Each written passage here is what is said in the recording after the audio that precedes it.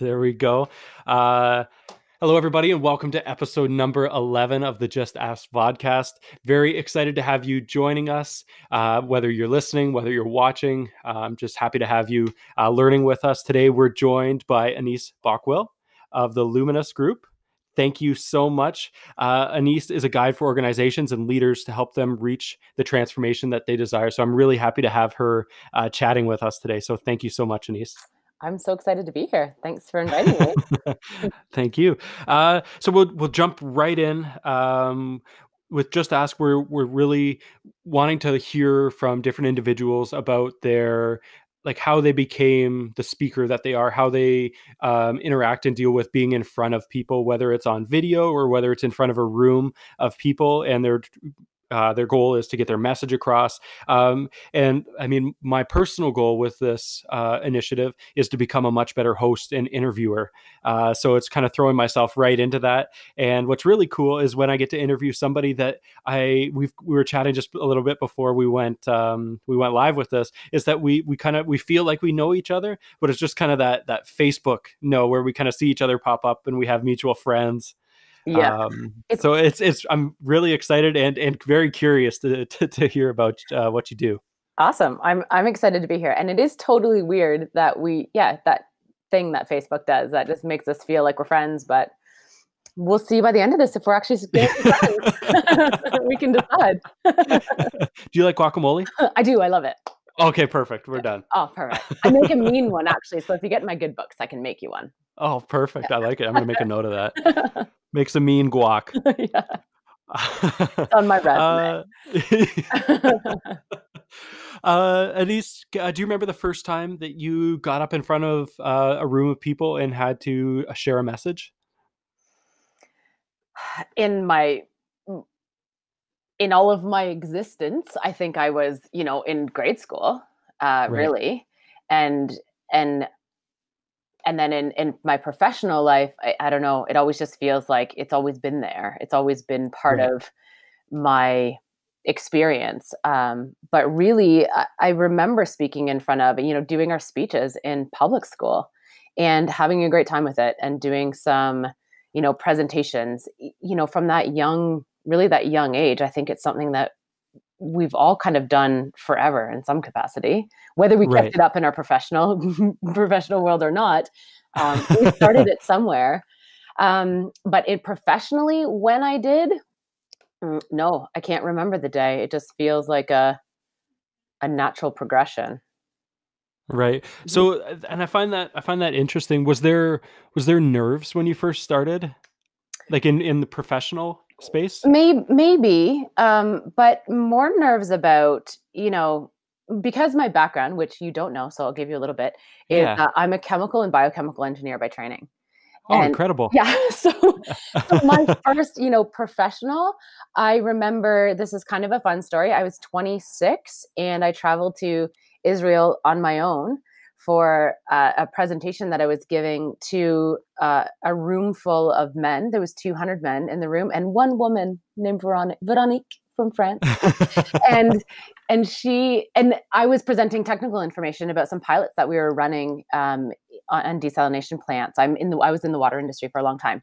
And cool. So when I think about, what is the message I was trying to get across there, or, how did I feel? Yeah, I was 26 and, internationally traveling and speaking in front of 200 men. Like, she legit was the only other woman in there. And I was by far the youngest, like by far.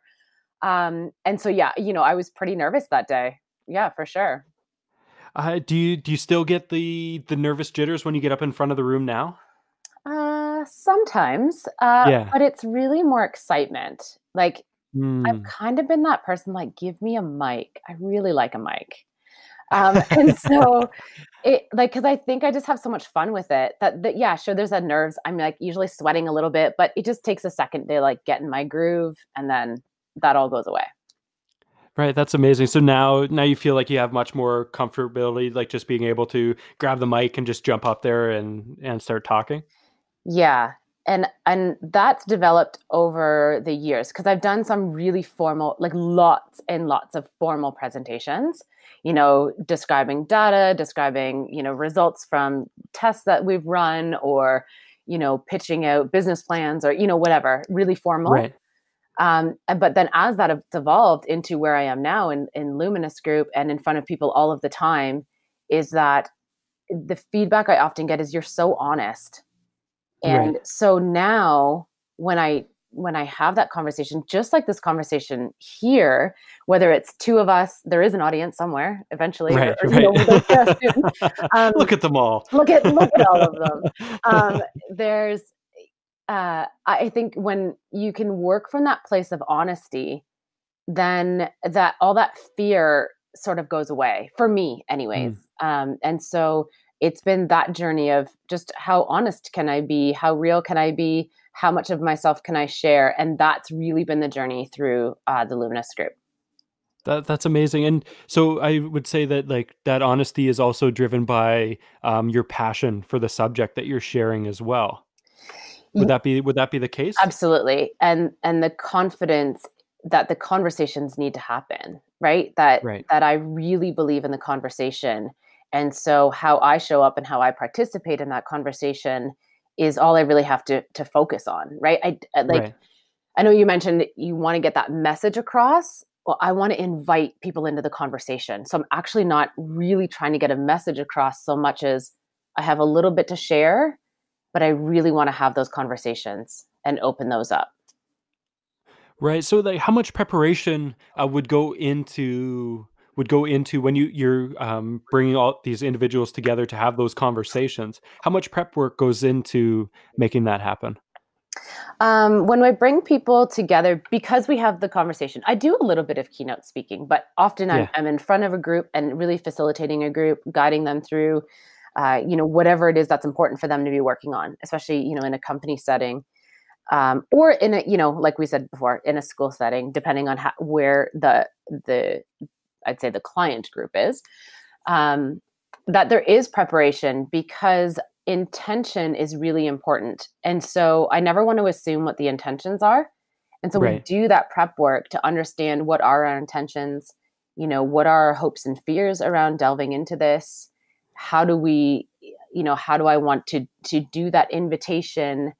What are the things to lead us into that discussion that isn't presumptuous and isn't about driving an outcome, but more of an offering, an invitation, and really allowing people to decide if they want to be willing participants or not.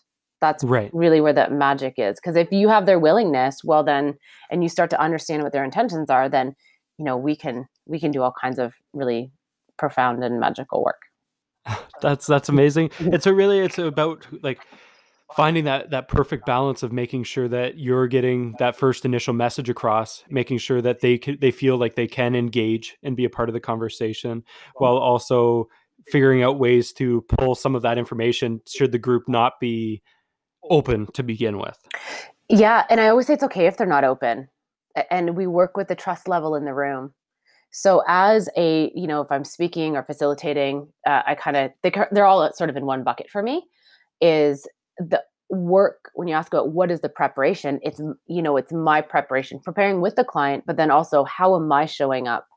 Am I fully present? What am I willing to share? How do I make it so that I'm at like my best self, my best version of myself? My energy feels good. I feel well rested. I feel well hydrated. All of Right. those really sort of fundamental things. Or am I fearful, and do I need to get some of those out? Do I need to write some of them out? Do I need to call, the phone a friend? I always say, like, use a phone a friend. You get to, Right. have that conversation and help those fears out so that you can really make a conscious choice about what am I bringing to the table? How, and not really what, but how am I bringing myself to the table and getting really intentional on that? Right. So would you call that kind of like a pre-speaking engagement ritual? Setting that attention? It's Intention? it's a Yeah. practice, I think. Mm. In not so much if you practice it throughout your days, then it becomes easier and easier to show up honestly and with intention. So I wouldn't say it's not like a pre-game ritual by any stretch of the imagination, but it is a practice that I do bring into my life every single day, so that I'm more prepared those days. Right. No, that's Yeah. amazing, and that's something too. Like we've had, I like hearing that it's just it's become like a part of your everyday Yeah. is building and setting that attention or intent. I keep saying attention, Yeah. intention. Attention, yeah. But like I know, like you hear of individuals that eat a certain food. I think that plays more into like the sports. But then there's also certain music that people listen to, or they have meditation, or there's just these varying degrees of things because some people are so can get like have some anxiety behind speaking in front of people. They need to kind of psych themselves right up to be able to overcome that to get themselves out on stage. Yes. Um, yes. And I think that, do whatever works for you, Right. obviously. Yeah. But I think for me, I've taken a bit of a softer approach, or like a less rigid approach. It feels like for me that I, I'm really passionate about what we're doing, and I really care about those people in the audience, and really want to. I sort of think that one of the core reasons why I do this work is that I want to create a safe space, because Hmm. when we feel safe physically, psychologically, emotionally, we can be more honest with ourselves and with one another. Right. And that's where we start to break down barriers, where we can have conversations that we've never had before, where we can create where we've never created before. Because a lot of people don't know that creation or co creation takes courage. Right. And to create the environment for that courage to exist, we work on the environment. So how do we make that as safe as possible? And so I always feel like my role, whether I'm, speaking in front of a group or I'm in a circle, I do a lot of my work in a circle, regardless of where I am, it's to be that calm, that grounded sort of energy, or, placeholder, so that people can, they can kind of feel that essence, and we can shift a little bit of that trust. And then we get to work with whatever trust levels in the room.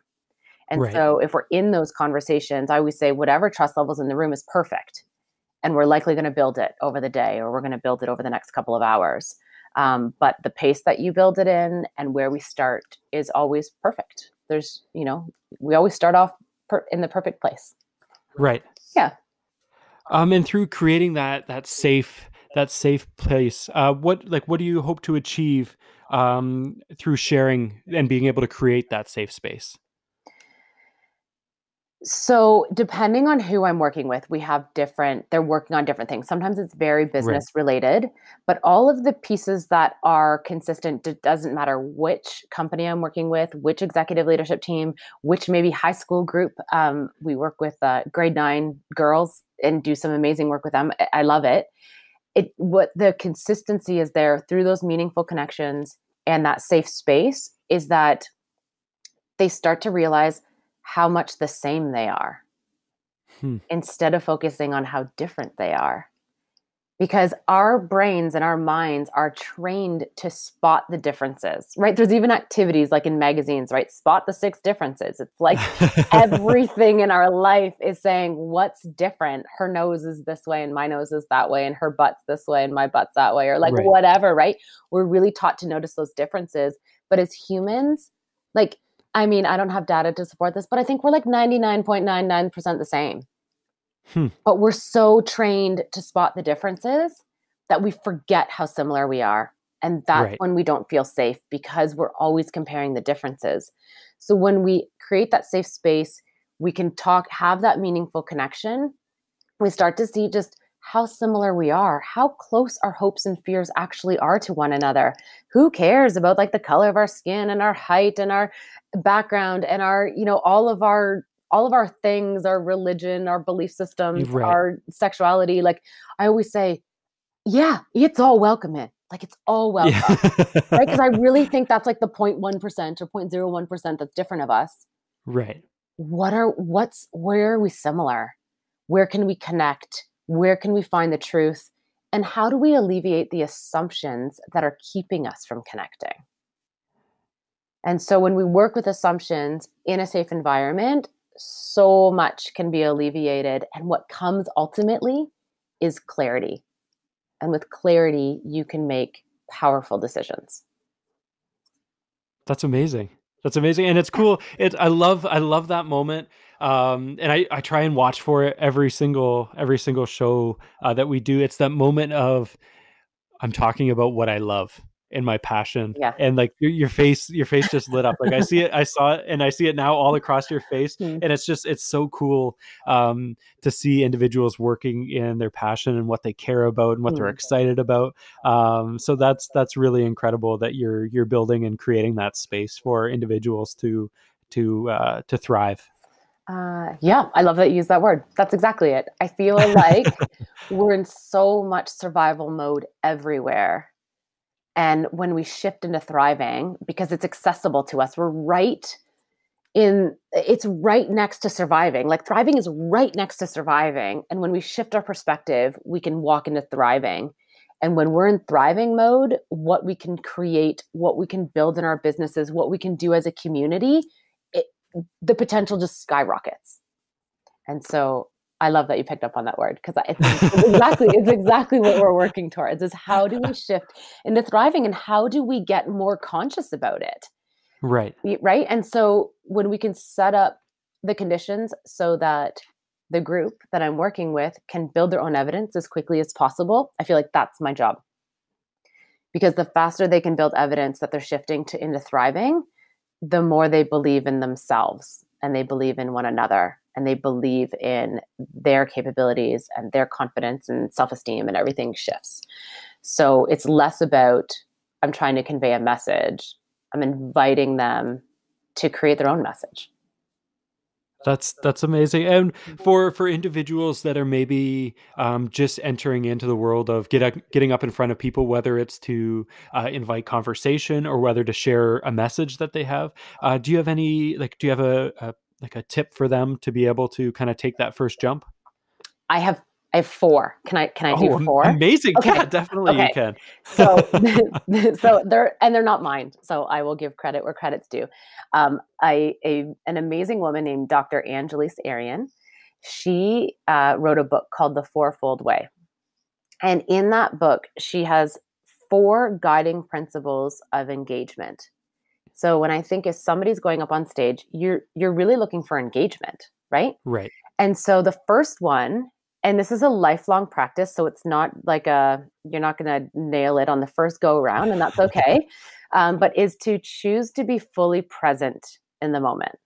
Hmm. And so I think that's where some of those rituals come in, right? Like maybe you're blasting music, maybe you're meditating before, or whatever tool you need to use, is choose to be fully present in the moment, because that's where all of your power is. And so anyone getting up on stage, anyone who has something passionate that they want to share, all their power is in that present moment. So that's the first principle. Love it. The second one is to pay attention to what has heart and meaning. So if that person who's getting up on stage and is kind of nervous, if you're connected to what has heart and meaning for you, that's the message that you're sharing. You just get to decide that that's it. That's just Right. good enough, right? That's it. Huh. There's no other secret sauce. It's just your message, and that's awesome. The third one is to tell truth without blame or judgment. And when it's you against you before you get on that stage, what's your truth, right? What's Right. your truth? And sometimes when I lose sight of my truth, I just do something really simple like, Olivia and Samantha are my daughters. Olivia and Samantha are my daughters. This is true. No one can dispute that fact. And I can find that truth so I can build on it. So anchoring yourself in something really true before you get on stage. And it might be like, I'm so passionate about this. I love what I'm doing. I believe in the message, whatever the truth is for you. Or if it's like, my children are my children, like whatever truth you need, it can be as simple as possible. As long as it feels true, you can feel that and release any judgment. Because before you get on that stage, the only judgment that you're battling is the one in your head. I like it. So that truth works. That one, pay attention to what has, tell the truth without blame or judgment, is powerful for groups, obviously, for one another. Right. But it's, I think, the most powerful for yourself. What are the judgments that are making you nervous, that are getting in your way? What are you looking for there? So helping to really release those and just anchor in your truth. And then the last one is being open to outcome instead of attached to outcome. Because what you can create in a room full of people plus your passion far exceeds what one brain can think about, can consider, can create. You're walking into an energy that you're connecting with a crowd. And so the ahas that they have, the, the oh no's that they have, right? Awesome. Learning happens either way, right? Is Right. whatever message, whatever they get out of it, trust that it's perfect for them instead of trying to drive to an outcome that you have already played out in your mind. Hmm. Releasing that need is Yeah. always humbling for me, always humbling, because what is co-created in that room is always far greater than what I have the power to create myself. Right, and I feel like that takes not maybe not all of the pressure off, but that takes some of the pressure off to be like, "You know what? I know I'm passionate about what I'm talking about. Yep. I know it. Like, that's my truth. I know what I'm talking about. This is that." Yep. But I think sometimes you can get hung up on making sure that your message gets across the exact way you want it to. And opening yourself up to being say, "You know what? This is the grand theme that I wanna have, and this Right. is what I'm hoping to get across," but not being hell bent on achieving that, Be- I think takes some of that away. exactly. Because how do you know what that person needs? Right. You have no idea, right? You Yeah, know definitely. what you have to offer, but how it's received and how it's interpreted is not in your control. And so when you are think about it, when you're like, I kind of like imagine your mind. Can you see my hands going to Yeah, like yeah, I this? get Nobody else it. can see this, so it's less impactful for the audience. But I'm when mimicking you. Yeah. when you can decide in that moment before you go on stage to be fully present and know that you are exactly where you need to be in this moment, and nothing in the past matters and nothing in the future matters, just this moment. You connect. This is what I'm passionate about. This is what I love. I'm fired up. And this is my truth. Just anchor into that element of your truth and your existence. And then you step on that stage and you just say, I'm just going to deliver. Like, I'm just going to I'm going to offer, not even deliver. Scratch, take that word out. I didn't mean that word. I am going to offer with my heart wide open, which is totally vulnerable. And I am going to allow the impact to be whatever it needs to be for each individual in the room. And I'm going to trust that the combination of them and me in the room, simply because they're here, is perfect. Otherwise, they wouldn't be here. I love that. Yeah. We can just offer. I think that's so fantastic. Anissa, if anybody wants to uh, get a hold of you, Mhm. find more from you, I know you've got a lot out there. Yeah. How do they find you? They can find me on my website at luminousgroup.ca. We'll post it below. Yeah. And they can find me on Instagram. It's luminous.life. My handle's at luminous.life. And they can find me on LinkedIn as Annyse Balkwill. Amazing. Yeah. Awesome. Well, thank you so much. This has been so much fun chatting with you about this subject. I love just seeing you light up, and the 4 tips that you offered too. I had never really heard them in that way before. So I'm really excited to kind of be able to dive deeper into those, but also to be able to offer those up to all the viewers and the listeners. So thank you so much for taking the time to chat with me today. Awesome. Thanks for having me. This was so much fun. I hope we get to do it again. I think we definitely I had a will. great time. Uh, this is episode number 11 of the Just As Vodcast. Thank you so much. Thank you, Annyse. Thanks. Thanks.